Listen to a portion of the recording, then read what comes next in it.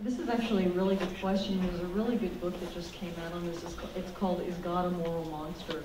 If you're interested in these sorts of questions about the Old Testament, etc.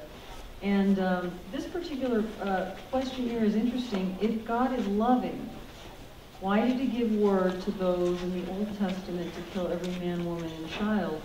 And I believe this question is talking about the Canaanites, if I'm not mistaken.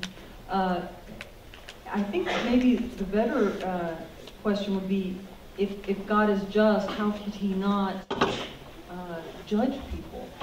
And the whole thing with the Canaanites was not about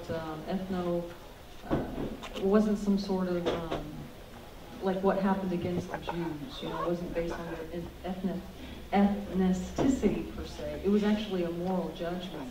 So that was just God casting his judgment upon these particular people who he wanted, he wanted brought to justice at that point in time. So it's not a matter of him being loving or not. This is really more of a question about his justness, not his lovingness. You can be loving and just at the same time. It's not a contradiction.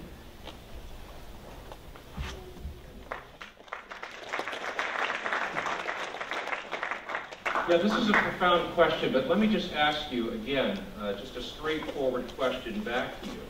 What would this mean? If it's the case we have these uncomfortable passages in the Old Testament, at best what it means is, to get back to a few questions ago, perhaps there's some corruption in the historical record. Maybe the Jews, as they reported these incidences, were simply nationalizing God in the name of Israel, and they made a mistake in terms of championing their cause in the name of God. It wouldn't go to show that God didn't exist, that Jesus wasn't risen from the dead, and so forth. So this, in essence, might be a red herring. If you're weighing this as should I be a Christian, that ought not to figure in that calculation.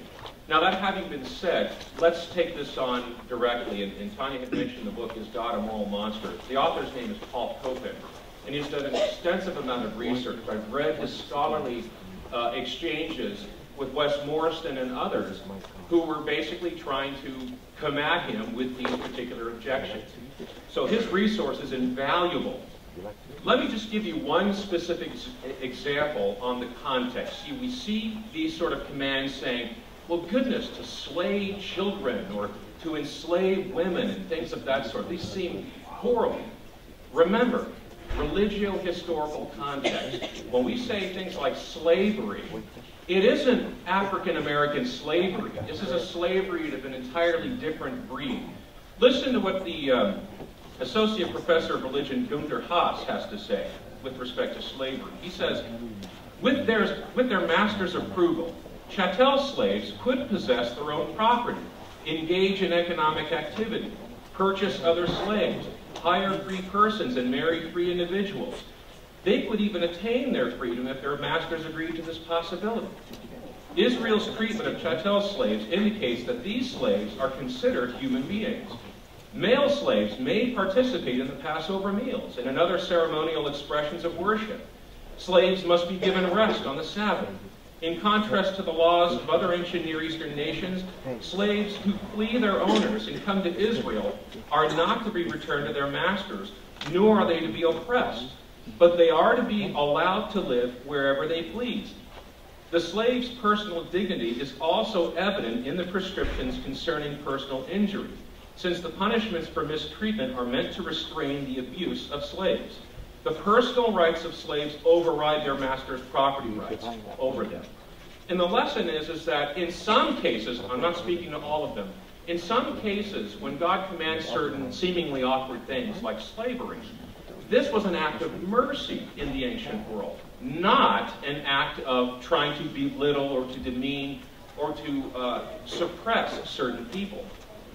The other thing is when you consider that God takes the lives of, say, women and children, I kind of think God is already doing that. It's just the means that are under negotiation. And I don't mean to be cold or complacent about that, but we have to recognize that with God is the prerogative of life. He can give and take it as he so wills. God has no reason to let me survive one more minute, much less another 10 years. just negotiating the means of my demise is entirely within his prerogative. And therefore, I shouldn't at all think that these seemingly awkward commands are somehow dismissive of the existence of God, at least not inherently.